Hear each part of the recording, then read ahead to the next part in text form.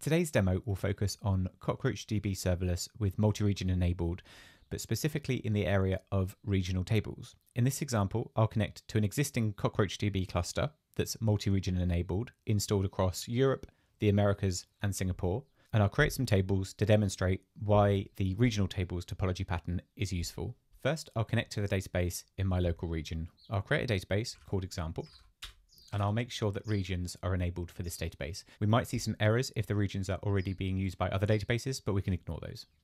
Next, I'll create two tables. I'll create one called member default region. This doesn't have any region configuration at all. And next, I'll create another table that is region aware. The locality of this table will be regional by row, which is what we're focusing on today. I'll insert data into both of those tables. It's going to be very similar data to demonstrate the differences between the two. We'll insert data where the usernames are Japan user, UK user, and US user. And into the member table, the region aware table, we'll insert Japan user, UK user, and US user, but with the regions that correspond to their closest region. If we look at the create statement for the table that isn't region aware, we'll see that the locality is regional by table in the primary region. This will ensure that the table is within the primary region. I'll now perform a select against both tables, and we'll see that while the latency is okay from the table that doesn't have any regional awareness, the latency from the region aware table is pretty poor. I'll now show you the gateway region that I'm connected to, and that will explain what's happening with the first query. My region unaware table is located in EU Central 1, whereas I'm connected to EU West 1. That's because the gateway node that I'm connected to happens to exist in West 1. Now, you might be looking at the regional table and thinking, this is poor, why would I use that topology pattern?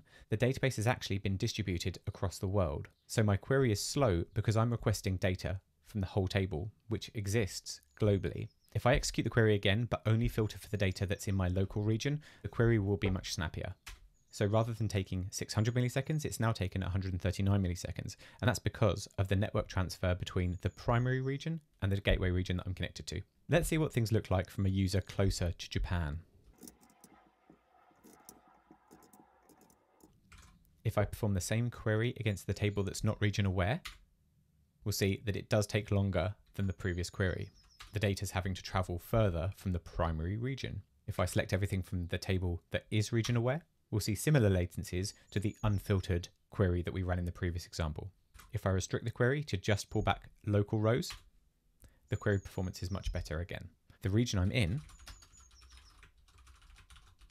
is Singapore, and that's where my queries are being executed against. To summarize, just by creating a regional by row table doesn't make your queries fast. You need to be aware that the data will be geographically distributed across your CockroachDB nodes, and you'll need to add filters to that data in order to make sure that the data is coming from your closest region. There's also regional by table, so if you don't want to store different rows in different localities and you want to store the whole table in a specific locality, regional by table works well for that.